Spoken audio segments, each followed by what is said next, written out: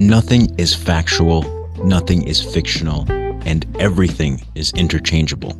You know what the fuck I'm talking about. Things are really fucked up. It's been a while since I've been here, so I hope you guys are having a fantastic Saturday. This is a solo episode, and, I stopped doing these because I've been incredibly busy, but even more so, just tired of delivering bad news. Constantly, being in a state of agitation from the, negative news feeds around Kratom, around the Tiana products, the various different things that are going on, while we see, some of these other issues around the country. That could be politically, that could be with fentanyl, that could be with the opioid and mental health crises that we see. It's a really difficult time, to say the least. That's probably the best way I can put it. My name is Mike. Every week I discuss topics that I care about. Hopefully you find them of value as well. Today's Daily Dose is partly brought to you by Grassdoor. Cannabis delivery made simple. Save a whopping 40% right now. Just use the code DAILY at checkout. If you want to help support the channel, there's other links down below in the description. And just know I appreciate it. So I saw this and I posted it on Twitter. Montana somehow slipped something into a bill right before it passed to ban Kratom. And this is, once again, why I try to stay away from the news as of lately. Just dumb shit like this happening. And it obviously doesn't make sense. There's so many states already that have done it this way. And, think about it this way. Why do they have to slip it in last minute if it's the right decision to make? The reason why they have to slip it in last minute before a bill passes is because they have so much fucking opposition to banning Kratom. So let's put that there. I'm going to leave that there for a second. In any case, with all the different issues we have in this country, they're focusing on banning something that actually brings a little comfort, a little oomph to somebody's life. Now, I've used Kratom for a long time. I use it for pain. I use it for energy, and it works very well. It's a remarkable substance and all natural. As you know, some weeks back, I did a video looking for a replacement. I've been searching for a Kratom replacement, and it's not easy. I have tried many different plant extracts over the course of the last 2 to 3 months, and some of them are close, not quite. Some break through the blood-brain barrier pretty quickly, create euphoria, stimulate serotonin receptors, and then some that don't do that but have pain relief. Some have energy properties but don't have the other properties. So it's kind of all over the place. Now, I feel like even these probably have a limited lifespan until, some kind of government legislation comes in and says, nope, you can't have this. You're only allowed to use our drugs. Okay? Remember that. That's really how it feels sometimes. So I don't know. It's a very stupid decision to make. And after speaking with thousands of people over the years, everyone's case is different. We have really extreme cases of pain management. I see it in the comment section when you guys leave them down below on some of these videos. Spinal surgeries, back surgeries, just quality of life really sucks. And then you discover Kratom, and it's the saving grace of all of it. To be told that you can't use it blows my mind. When did the government have the right to tell you what is appropriate to use and what is not? And of course, that comes within reason. I totally get that. We don't want dangerous substances on the streets. And while I say that, we know that fentanyl is pouring in rapidly, and it's fucking killing all kinds of people. I saw that one video of that sheriff in Florida who just collapsed. I'm like, this shit is fucking dangerous, dude. But I don't see enough action there. That's like, why? There should be a little more effort in doing something with that, and yet nothing or little is done. But Uh, Instead, they want to focus on banning kratom. So, what do you know? If we do so, and though I know there's a lot of people in the comments that I've seen who are optimistic, they say, then, don't throw your hands up yet. There's hope and whatnot. I'm losing faith in the system. I've been losing faith in the system. I just don't, I don't think it's working for us, and it hasn't for a long time. And I've seen it in the comments where people say, voting, come on, you really thought voting is going to do anything? Just like, the last election. So I don't know. I get furious, frustrated, much like many of you would. And the only thing I can feel is, the loss of hope, you know, especially for those millions of people out there who need it for pain management when they're not getting enough from their physicians, when they're not getting anything at times from their physicians. What do? I'm the one who has to hear these stories. You understand that? Yes. It's week after week, month after month. I hear these stories again and again and again. And I say, I can't ignore this. I see that there's a need for something to help alleviate pain, to alleviate stress and depression and anxiety. And this is why I'm so interested in the work that I do, plant extracts and the like, including nootropics. These are all very interesting substances and products. And I feel like there's a lot of room to grow and to discover things over time. Now, there was a video I did about Tiana not that long ago, a few months back. And, I was having a discussion with somebody who uses them. It's falling into the same unfortunate circumstance that Kratom's falling into. It's just getting banned, here and there and here and there. And even though it does have some use, some medical application. I mean, my goodness, the main active ingredient, the tianeptine, is a mild antidepressant. So clearly, like, it has an effect. It was at some point used medicinally somewhere.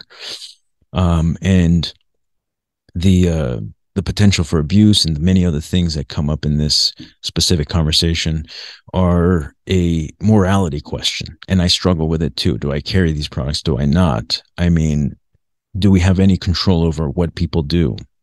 The government seems to think so. They seem to think they can tell you what you can use and what you can't. And that's very dangerous, I feel. Just as dangerous as the potential of abuse of any substance. Because just like the narrative that we saw for a century with cannabis, that it's so bad and you shouldn't have it, boom, in a handful of years, you see a complete 180. So what's the difference here? Why is kratom being treated differently when it's, I would argue that they're pretty much the same, though not the same in effect.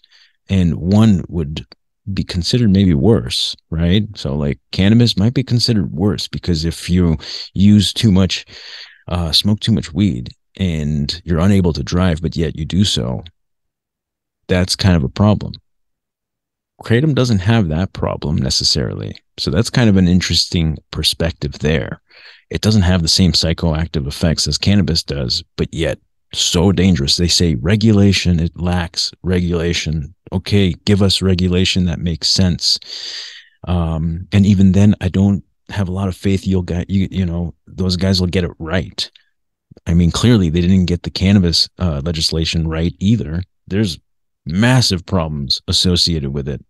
Whether they know it or don't know it or ignore it, it exists. So even if we tried regulation for kratom, it's certainly possible they'll get that wrong too.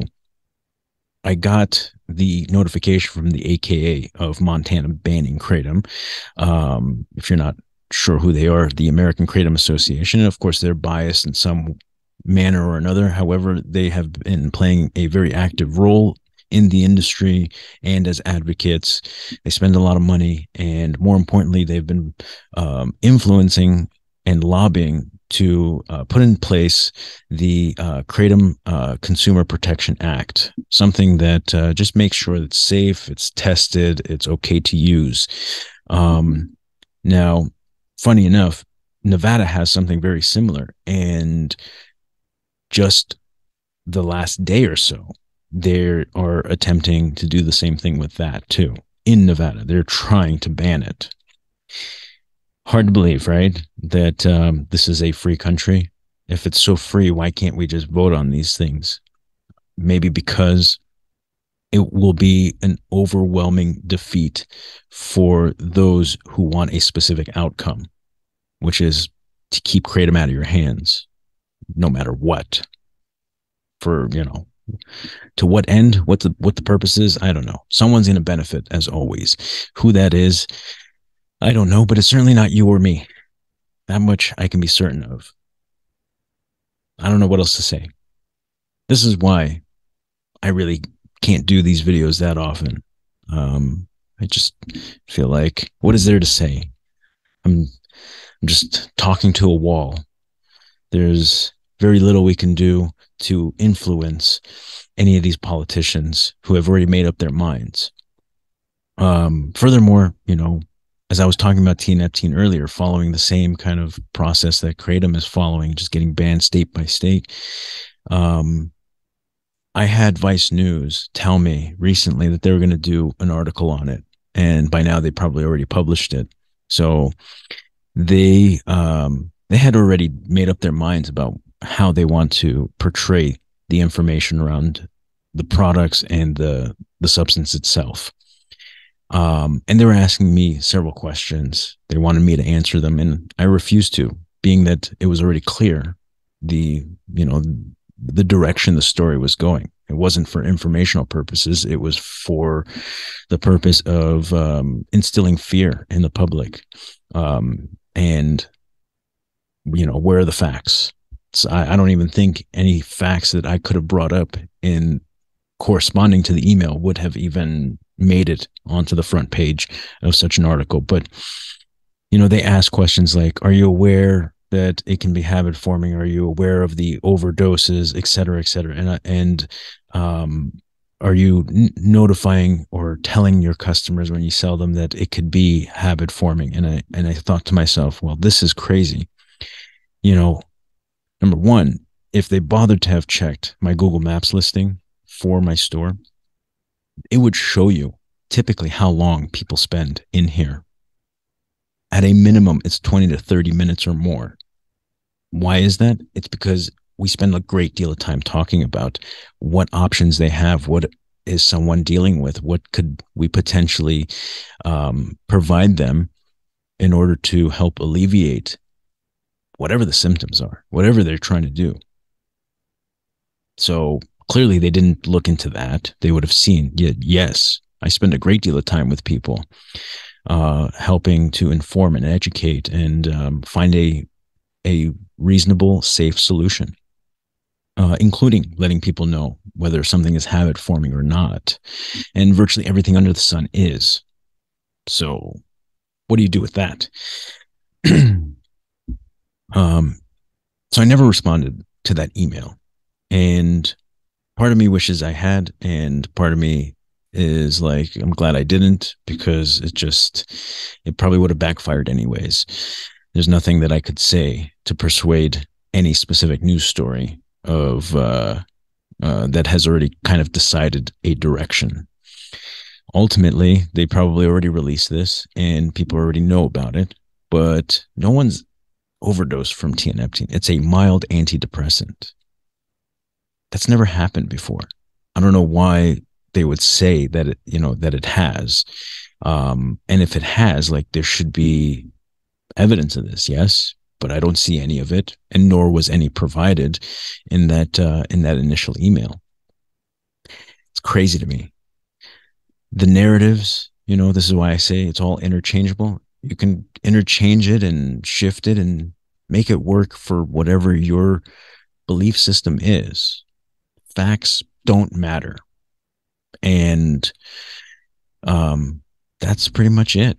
that's kind of the world we live in now. Opinions are criminalized. Like you can't share your opinion on social media. All of a sudden, it's like if you do, you get the whole mob coming at you for one reason or another. I thought we were free. We should be free to speak our minds. We should be free to use whatever we think is right within reason, and that has already been determined to be safe. What I don't know. What do you guys think? Leave them down below. I'll catch you guys on the next one.